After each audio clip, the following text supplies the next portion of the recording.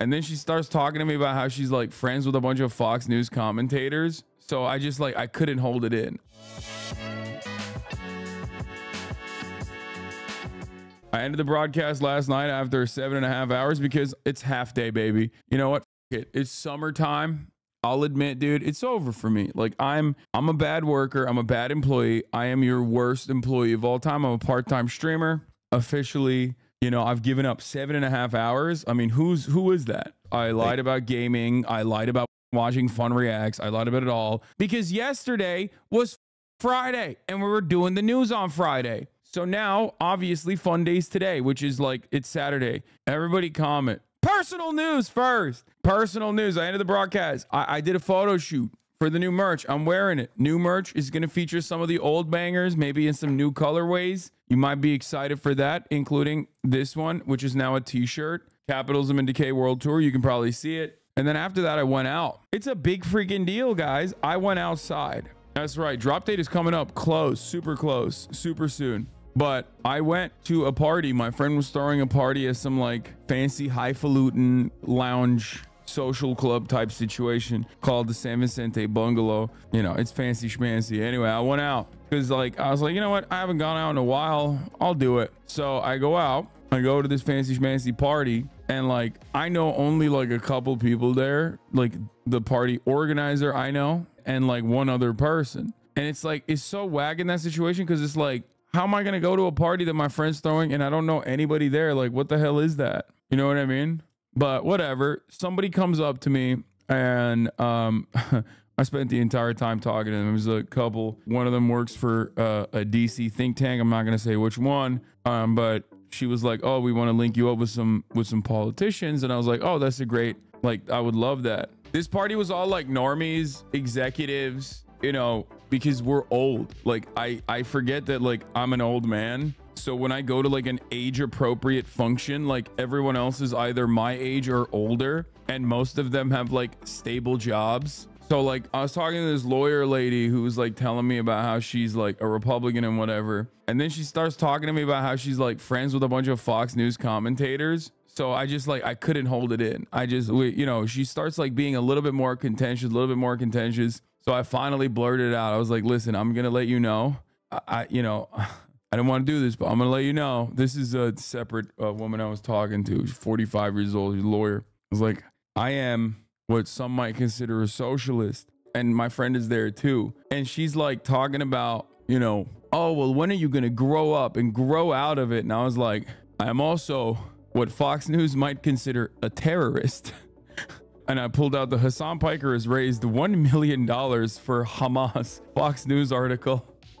It did shut it down. It shut the conversation down. It was a really cool way. She was like, like, I don't think she probably, well, first of all, face is shaved, right? We got the baby face killer out. This is my different ego character, right? This baby face Hasi in the building. And also I had the hair down too. So that's like, you're thinking I'm like probably, you know, late 20s at that point. Babyface Hasi, hair down, late 20s, right? And cause like, remember, this woman is like also like 45 years old. And like everyone she sees got the Hollywood Botox face. So she's used to like people looking like aliens in general. So she's thinking like I'm some dumb like college kid or something. And you know, even though dumb college kids are still infinitely smarter than she is. So, you know, I had to shut it down. I had to shut the conversation down and be like, listen, we are on totally separate planets on this politics stuff. I think we should just, you know, she literally left after that. She was like, I have to go get a drink.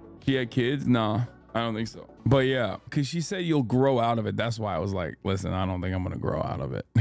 I think I've grown into it.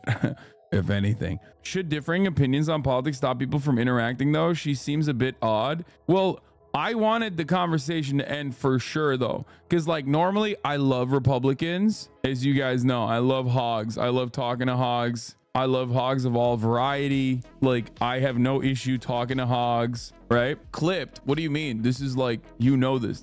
What do you think Hogwatch is? But she was just like, there's like different kinds of hogs. Like, I'll be honest with you. I would have a much easier time talking to some dude, freak dude from the Midwest who's like an actual real die in the wool hog than like a Los Angeles hog. I've told you guys this before, but it bears repeating. You have to remember, hogs, like right-wing Republicans in the cities, are significantly worse than right-wing Republicans in like rural areas in most circumstances. I'm not talking about like the Klansmen, obviously, but like if you're in a deep blue city, right? Like the Republicans here are the ones you see on Twitter, the ones who are like obsessed with being a Nazi and shit.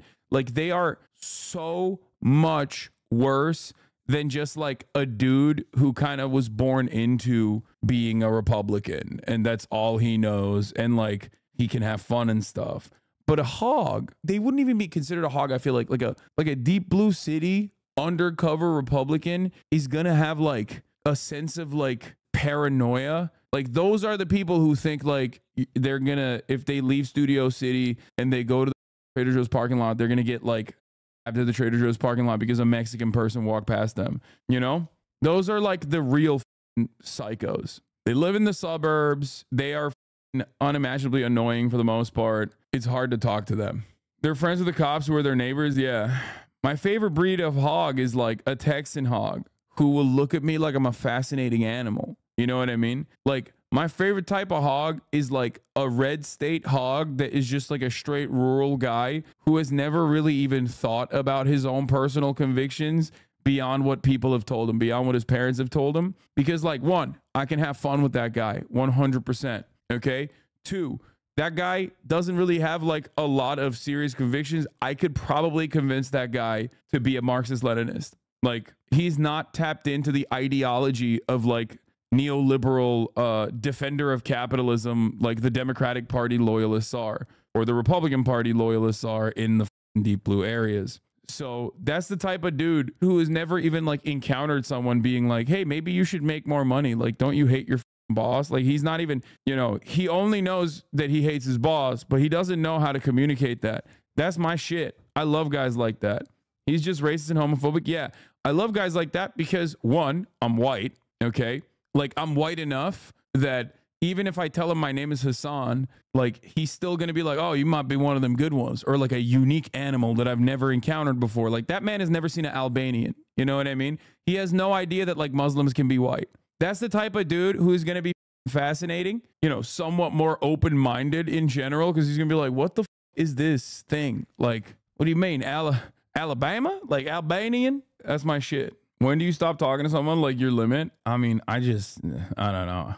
I don't usually stop talking to people. I think I just give out vibes that I don't want to talk to people. Or if I am actually like toying with them, maybe they figure out that I'm like around. I don't know. I yap, dude. I never stop yapping. I'm from Arkansas and the hogs here know Muslims can be white now because of the UFC. Oh, that's the other thing. Yeah, exactly. If you know a hog knows that a Muslim can be white, that is a very positive thing for them because they've seen like Khabib. They've seen like all the Dagestan dudes. So like for them, they're like, oh, those guys are sick. They're warriors. You know what I mean? They're like, yeah, those guys, them Muslims, them white Muslims from Dagestan, they're warriors. Anyway, so in any case, you know, I did that, had a fun convo, had some fun back and forth. It's good to go out there and be social and be around human beings for once and not just like talk to a stadium full of people from all around the planet for 8 hours a day in my room. Now I live in liberal ass New York, not upstate, and the only people that give off Islamophobic vibes around me are Zionists. Oh, yeah. I'm telling you, there are people that like the worst type of Republican is unironically straight up. The worst type of Republican is a blue city Republican. We also say shit like wallahi and inshallah in New York City now, so Muslims are super cool. Yeah, anywhere where there's like a big population of Muslims, you're gonna see a bunch of people like start adopting some of the mannerisms, some of the terminology. Like Toronto is, I hate to give props to Toronto, but like or London, like there's different parts where there's like big Muslim populations and a lot of people start saying inshallah or wallahi. And what is this? Someone sent me this video. I know Hasan because I love Hasan. Oh yeah. Tip loves Hasan. And then okay, great. Who else? Do you like watch Hasan streams? No. Okay, but you just know him. Yeah, he's a bear. He's a daddy. Yo, these people need to start watching my streams, man. What is happening? I've become the guy who people just kind of know what the I have fallen off. Okay, I guess it's better than not knowing who I am or not considering me to be hot, you know.